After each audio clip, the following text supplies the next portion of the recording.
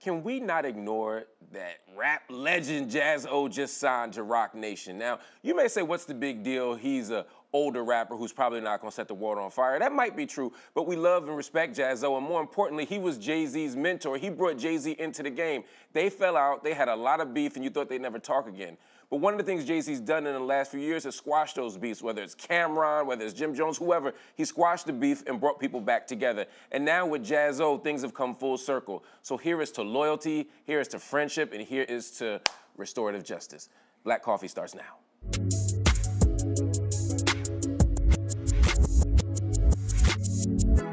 Welcome to BET's Black Coffee. I'm Marc Lamont Hill alongside Gia Peppers, and of course, Jameer Pond is vacationing in a remote island and he won't tell us where it is, but it's okay. But we have instead the writer, the columnist, and the cultural analyst, Jamilah Lemieux in the house. Give her a round of applause. Jamilah Lemieux, ladies and gentlemen. And if you want to know about the issues that are affecting our community, you need to follow this brother. His whole career has been about justice and equality. He's a leader, he's a thinker, he's the president of Color of Change. Give it up for Rashad Robinson.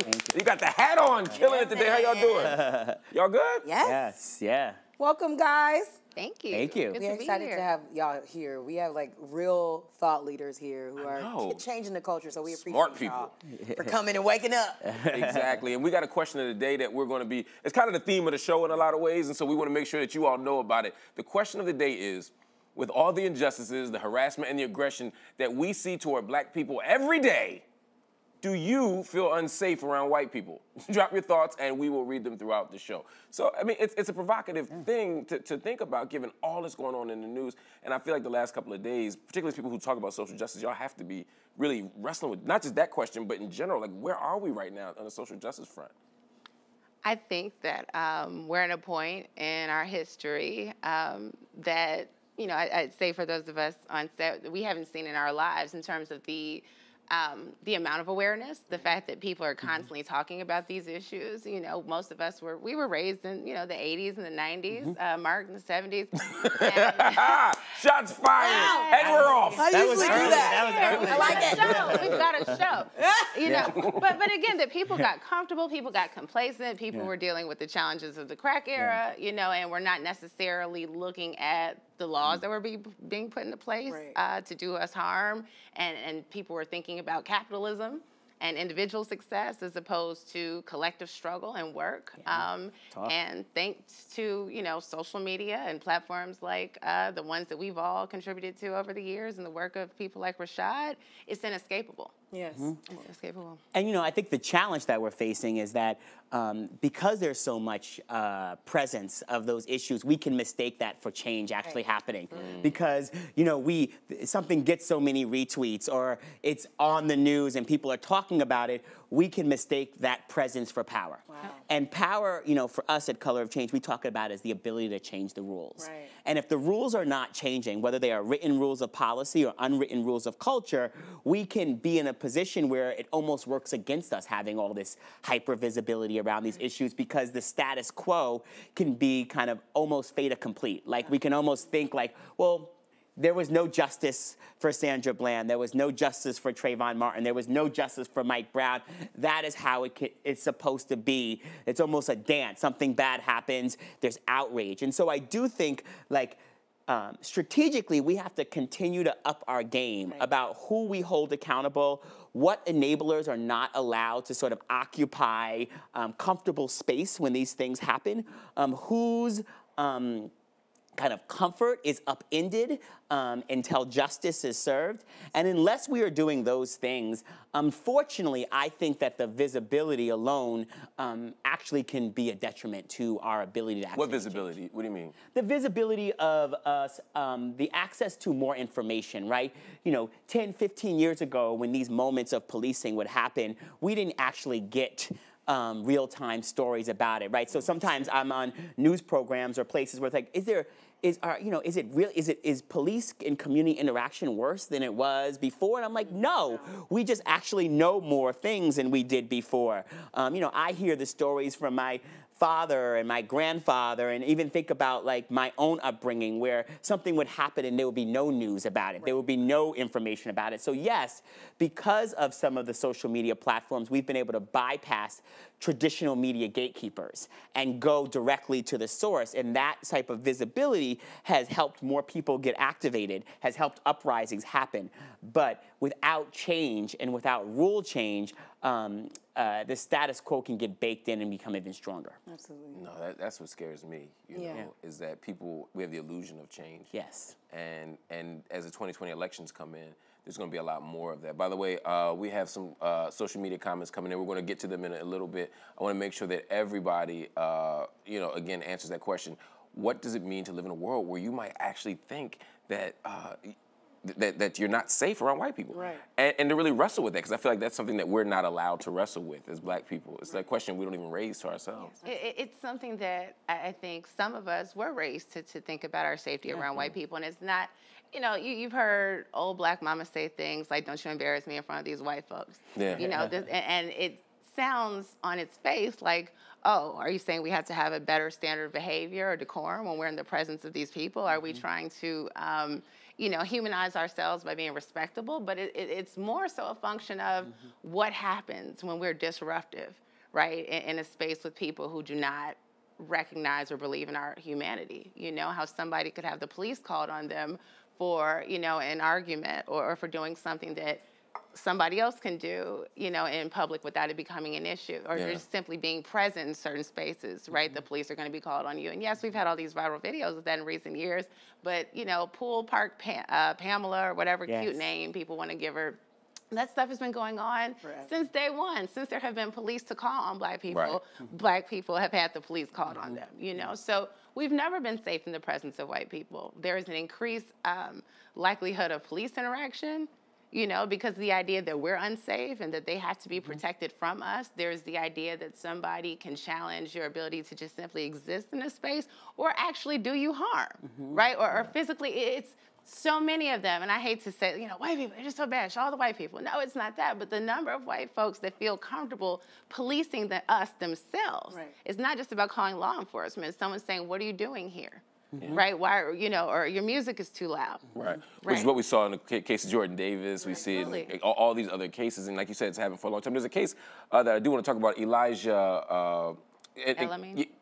Elijah Al-Amin, right? I mean, this is the case of a 17-year-old boy who was essentially stalked and harassed. He's at a vending machine trying to get a snack, and there's a white assailant who cuts his neck.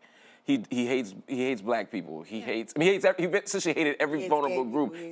Gay people, black people, hip hop music, and he decides to just go out and kill a black person.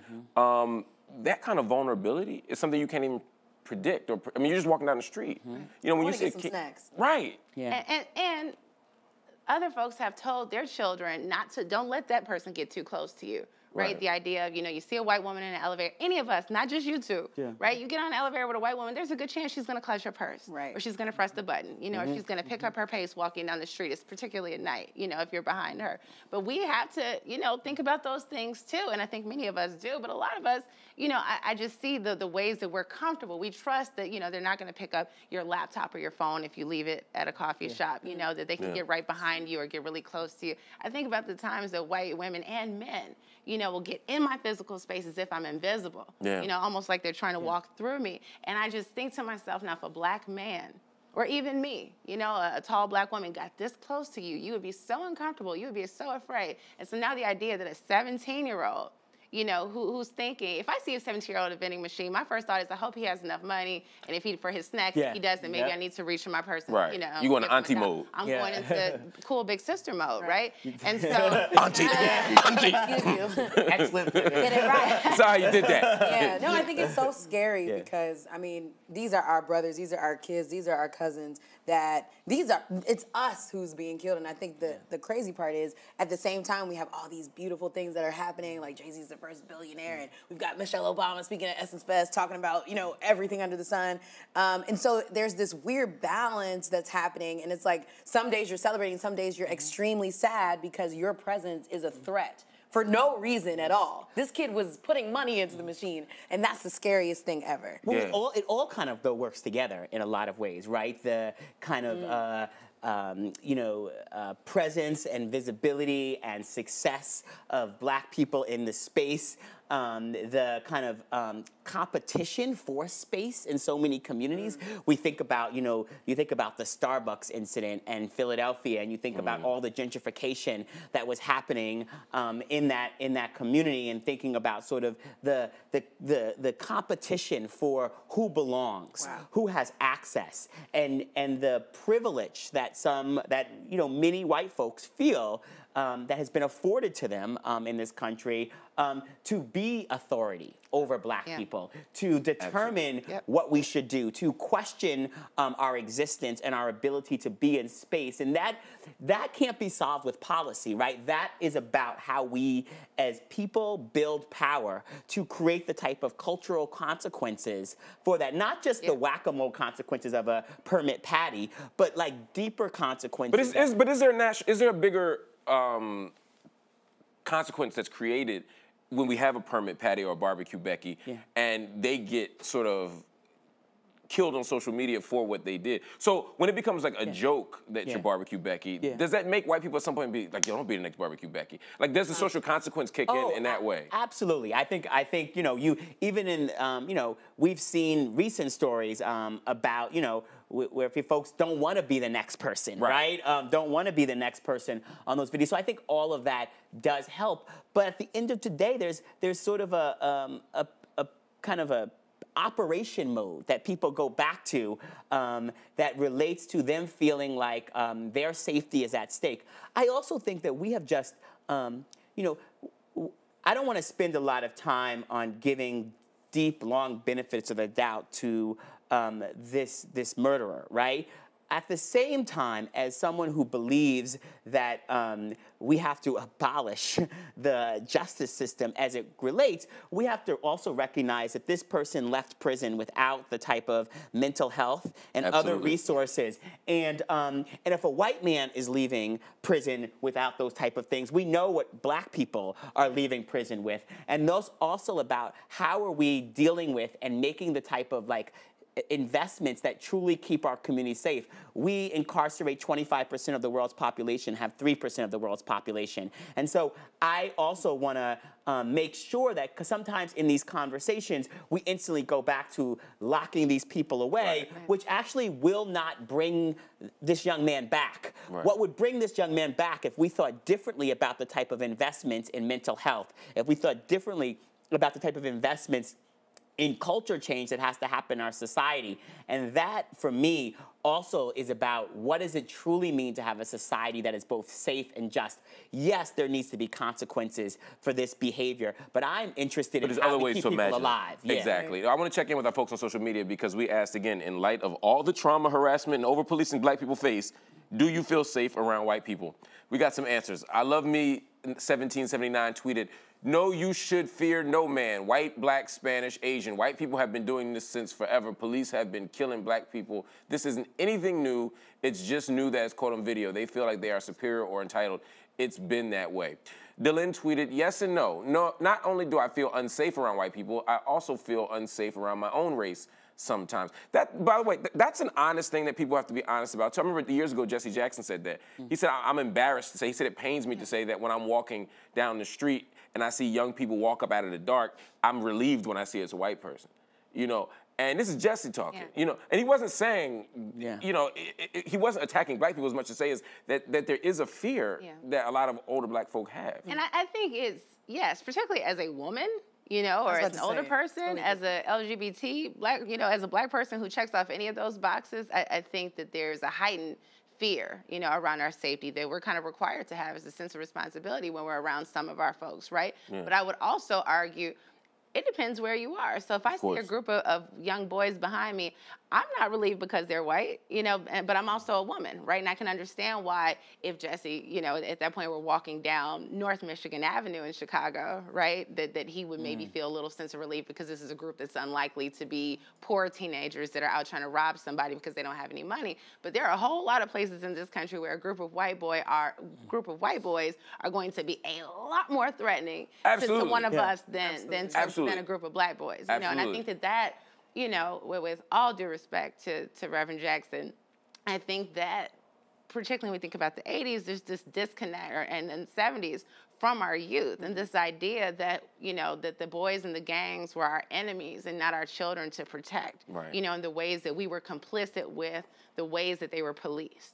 Right, and the description of super predators. That was something that a lot of our religious leaders, our activists, our women in the community, we went with it. These are super predators. You know, this is what we need to do to stop them. But that was Hillary's argument. She was like, black people hit me for the super predator thing. Y'all was asking for it in the 90s. You know, and Joe Biden's making the same argument now. Let me just bring in a couple more comments here. Michelle Lee Evans tweeted, they say they are scared of us, but in truth, it is us who has everything to fear. Them killing us, them calling the police on us, hoping they will do the job. I'm tired. Do you all exhausted? I have a question. Do you all honestly believe that white people are as afraid of us as they pretend to be, or as they claim to be? Because I think about, and there's certainly situations where, because of the ways that we've been portrayed in the media and the ways that they've been introduced to us, that they could see, you know, you're going to be argumentative and loud, and you might be, you know, quick to throw hands, or you know what I'm saying? But like, we watch those videos, you know, of somebody being very aggressive and confronting, you know, a young person or a group of people about a barbecue or a lemonade stand. But then when the police come, that's when the fear and the, oh my God, oh, I'm just so, that you see a switch go on. True. I think that the idea of the fear is something that they can lean on and say, I was afraid. All these police officers saying, I was afraid. I don't believe that they're honestly afraid. I actually think many of them are afraid. I think that they've been fed media images. You know, we've done studies on like local news coverage where you compare the arrest records back to what they actually show in terms of who's been arrested, and it's you know, the stories are being led. When I get in focus groups with black people, they talk about being afraid because of the hostile climate that sort of depicts how black people are portrayed. It connects from the media directly to the incentive structures about what it means to need more prisons in this country, because there are people at every level that are profiteering off of what it means to control black people. And then at the end of the day, many white people know what they have done to black people. And quite frankly, like, if I was complicit in what has been done to black people, I'd probably be afraid of black people too, because the idea that like folks are gonna come back and get you back for what you have done. And so to the extent that I actually do believe that that white people can be afraid, but that's actually even more reason, right, that we can't let people's fears dictate our ability to live in a safe society, getting our ability to be able to be healthy, the ability to society to be on our side. And so much of whether it's public policy, so much of how our communities are created, so much of how our schools are funded, how people have access to hospital, is based both in this idea of holding communities back and dealing with this sort of perceived idea that some people are more vulnerable than others and deserve some sort of protection. Right. Yeah. Some people's lives are worth more than others. And that's really at the core. Can we talk about Sandra Bland for a minute? Just because I don't want us to forget that this is the 4th anniversary of Sandra Bland's death. There was newly released cell phone footage that came out a little while ago that showed Bland's encounter with police from her point of view. This is, I think, again, one of the most important things that we have to talk about, this cell phone piece of it. Again, it gives us more access, because at one point it would have just been this police officer story against this black woman story, and so often black women and girls and femmes get erased from the conversation about criminal justice. We think about like police assaulting black men, people getting killed for being black men. When the face of social injustice oftentimes is black men, but it's oftentimes black trans women, it's often black cis women who are getting the brunt end of law enforcement. Right, and I mean, the thing, and especially going back to your point, like, the problem that I have is like, the day-to-day, like forget the systems, we all know they're messed up. We live in it every day. But the day-to-day realities of the fact that I could walk outside and get killed for just going to the vending machine, I think is one of the most fearful, like terrifying things about just being born. Like you can't protect black kids from a mentally unstable person slitting their neck at a vending machine, whether they're a girl or a boy. I think now, especially with Sandra Bland, I feel like that was one of the first major cases where we as a people were like, oh, this is happening to black women too. Like, we can't just be like, oh, you know, only black men have to fear for their lives, because as black women, we are often the backbones of so many societies, and we're often overlooked, even in our own community. And so now, you know, Sandra Bland's case was just so disheartening because we had the cell phone video, but just to see literally the day-to-day jail footage that was released, it's very interesting to see what will come from this new evidence. That's a good point. You know, because a lot of times people say, well, she committed suicide, she wasn't killed, because that was the conspiracy, or the controversy rather.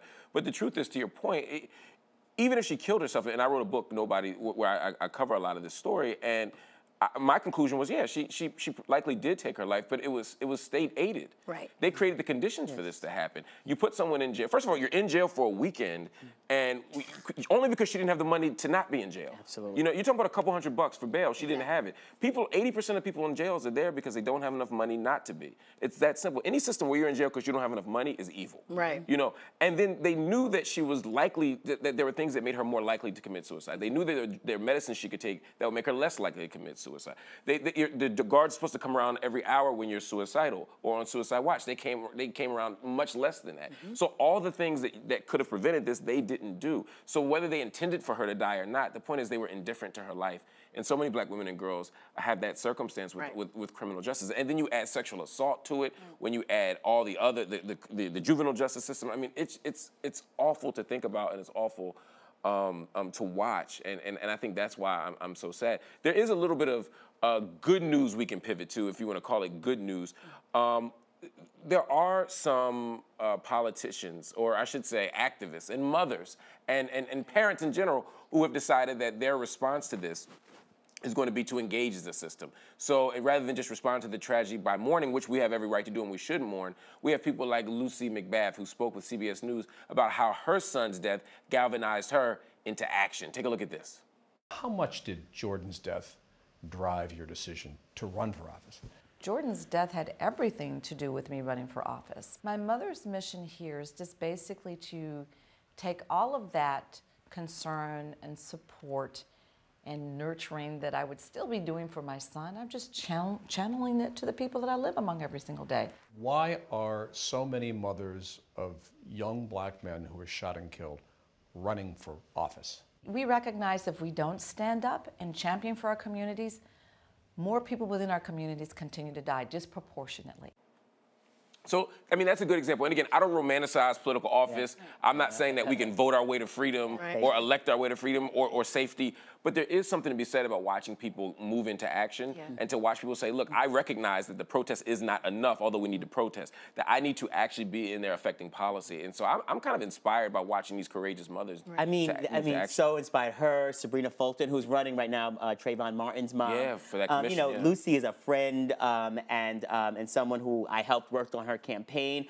You know, she has been tireless. And I think for people who are watching and sitting on the sidelines, right, as all of this is happening, right, if Lucy McBath and Sabrina Fulton,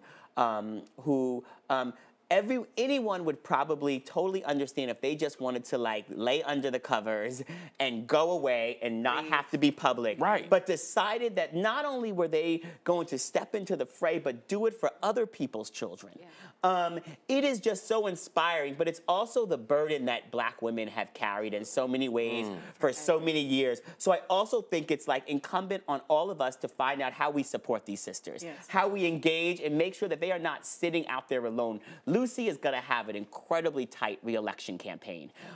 She is like basically the Republicans' #1 target because she won a race that she was not supposed to win, aided really by also by another black woman in Stacey Abrams and her historic run in turning out voters. Stacey didn't get over the line, but what what ended up happening was her coattails helped other people like Lucy get over the line. And so also the idea that we need folks in Congress right now, like Lucy, more than ever, folks need to go to her website, support her in any way possible. Okay, there's 2 quick stories I want to talk about before I lay something heavy on y'all. All right. Here we go.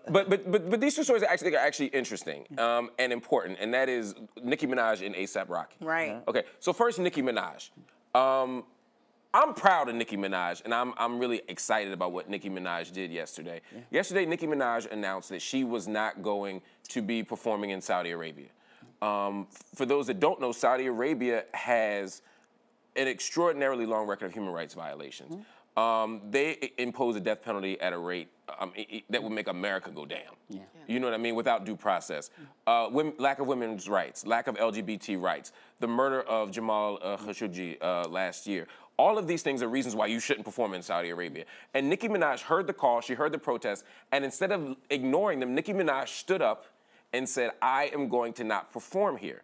I think that she deserves a salute for that. Absolutely. And I know there are people, because there were people, and this is what frustrates me about the social justice movement sometimes. There are people who are like, well, everybody knows Saudi Arabia's human rights record. She shouldn't have said yes in the first place. And I'm like, yo, you. Everybody doesn't know. I was about to say. Everybody doesn't know. It's interesting to see the ways that people assume. And don't get me wrong, I think you should be responsible with your platform. I think you should have people around you who can educate you, who can talk to you about certain things so you don't unwittingly take a picture next to some sort of violent dictator because he wanted you to be at a show, you know.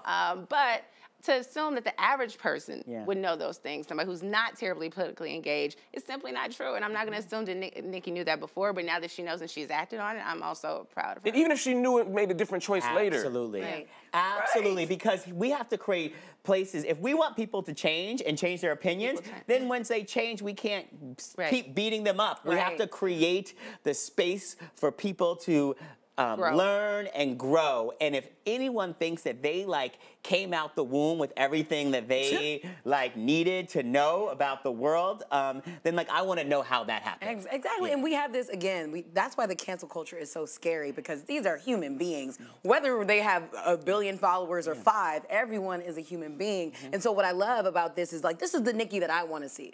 Forget the trolling, forget the girls who are trying to come for your spot. You are the top rapper and the top female rapper right now. You know, whatever people. Right. She's You're the a star. Queen. You're a star. So at the end of the day, for her to say this and to actually stand up for the women and men who are fans of her over there, I think is one of the most empowering things we've seen Nicki do in the past decade. Real talk. And it will change the conversation, because now there's 1 million Barbs out there, you know, yourself included, who will be like, I'm a hot girl. my All bad. Respect to Queen Nicki, but I'm a we all make choices, right? So, but there's 1 million people who now know about Saudi Arabia.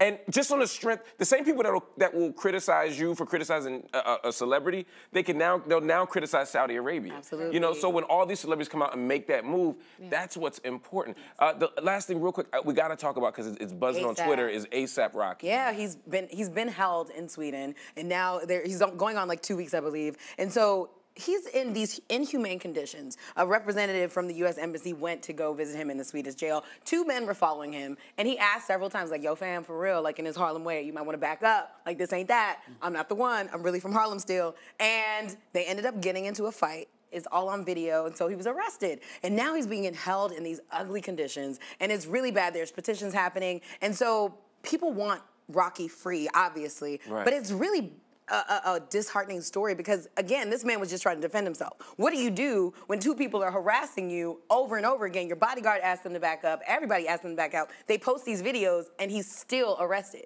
I don't get what's happening right now. And what's awful, as you mentioned, are those conditions. I mean, there was literally someone that had human excrement throwing it around the prison. Now, the conditions of the prison are awful anywhere. There's no such thing as a safe prison. Right. There's no such thing as a healthy prison. Right. But this is extraordinary, and it's bad, and I'm glad to see the rap world speaking up. I'm glad to see fans speaking up. There are some people, though, who are coming for A$AP a little bit, and they're saying, wait a minute, when the Ferguson thing was happening, you weren't speaking up. He gave a quote to, I believe, Time Out New York. And Do we have the quote?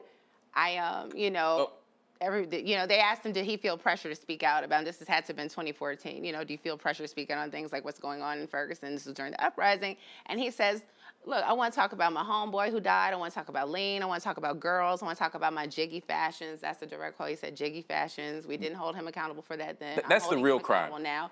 But, that he didn't feel connected to that, right? He said, I'm not Al Sharpton. I'm not Al Sharpton. I'm a rapper. And so there are people that are like, well, sorry, you weren't here for us. You weren't here for your people. You want us to be here for you. And he hasn't called on us. He can't call on us because he's in jail. Right. But the assumption is that he would want people to be sympathetic to him in ways that he wasn't sympathetic to his brother who was killed in the street by Darren Wilson. I hope that this is a learning experience for him. I hope that, in the way that we've seen Meek Mill become an activist and become, very outspoken about criminal justice and mass incarceration, that we could see the same thing happening for A$AP Rocky. But whether he chooses to take that on or not, I can judge him, and whether I want to listen to his music. I don't listen to his music because he said he don't like how dark-skinned women look in red lipstick. You know what I mean? Like, I've been disengaged from, you know what I mean? Like, it's not something I'm a fan of for a lot of other reasons. However, we can't say that we don't want people to be locked up for, either we don't want them locked up at all if you're, an abolitionist, or we want there to be a different standard for which we say you've done something so terrible that you need to be taken away from your home and unable to leave. And to apply that to him because we don't like something that he said, that tells me that you're not really about that work. I mean, the standard for justice and for equality is not whether or not the person did all the things that you wanted them to do, or whether that they were your best friend. If you can't actually apply the rules and the sort of vision of justice, even when the person may not be the person you want, in your house, that is, then you're not actually doing the work of justice. But I will say for him, he's right now sitting in a prison, and he's probably thinking about this. Exactly. Of course he is. I'm sure he regrets. And he's having his own moment that is deeper and more painful than anything that hit people when he made that comment. I live in Soho, Beverly Hills. That was like a day, Right. Yeah. He's learning that lesson, and you can hit him with the "I told you so" once he comes home. Right. You can judge him when he comes home. Right. But it is our responsibility. Justice requires that we bring him home. And sometimes you don't even need to say "I told you so." Sometimes the person already knows. Yeah, but I'm petty. I probably would be like, "Yo, so you mean drop me off at Soho when you get back?" Right. Like, I might be a little petty, but I'm gonna fight to get him out just like I would anybody else, because his life requires it and justice requires it. And that's what we have to do. So we're gonna talk more about that a little bit later. But I love I love this conversation. I wish we didn't have to continue, but we do have to move on to our segment. I said what I said. It's a big segment that we do here at the show. Marc often gets us in trouble with his opinions. And today we're going to let Marc get us in trouble again. 60 seconds on the clock. Tell us your opinion in our latest I Said What I Said, Marc. Let's go. Is the clock ready? I ain't going to need 60 seconds. Clock's ready. Look, I know many of you grew up watching television. Here we go. And you grew up thinking that things were good that simply aren't good. It's my job as a truth teller to tell you about one of your sacred cows. Family Matters. It is the worst piece of garbage ever created. First of all, it's a Cosby Show ripoff, okay? Black family, it's just Chicago instead of New York. It's just a working class version of the Cosby Show. So it's not even original. Next, they be disappearing kids. Where is Judy? Nobody knows. The father wasn't an upstanding doctor like Cliff Huxtable, who we still like even though the real actor's a creep, but he was a cop. He's the feds. We can't respect that. Steve Urkel was a stalker, okay? I'm wearing you down. That sounds cute till you realize that he spends his whole life following her. He even created a robot to stalk her. He is a sick person. They disappear children. The show is evil, and it ran way damn too long. They even switched networks, and in the last episode, they got Urkel going to space. That's beyond jumping the shark. They even changed Harriet Winslow with 9 episodes left. Let it go. If you like Family Matters, you are probably a serial killer. Yo, not everything is a serial killer if they don't like stuff. No, but Marc, serial killer. But Marc, you know can I way tell you too much. something? You know way too much about Family Matters. Never. To hate it. Yeah, I see what you're doing. I see where you're going with this. I've never seen it. No, there's something he missed though that I don't think he knows, which is that it's being rebooted. But oh God, I have to say, Marc, I've known you for almost 10 years at this point. I don't think I've ever been more proud of you than in that moment. The courage It is a garbage show. It Thank is you. I think Jaleel White was one of the most gifted child actors ever, and I think he, if I'm not mistaken, I read somewhere he basically made enough money doing that he hasn't had to work, like so many other people that came out around that time. Good for him. But that show aged like cheese. It was not funny. The jokes were it was so bad. I can't believe that they want to bring that back. And the boy was a stalker. No idea what you all are talking about.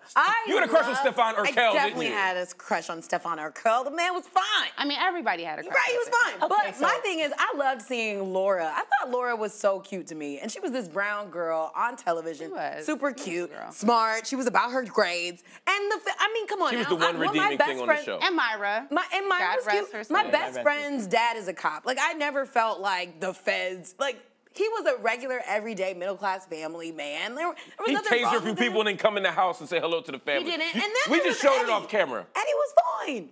He was dumb.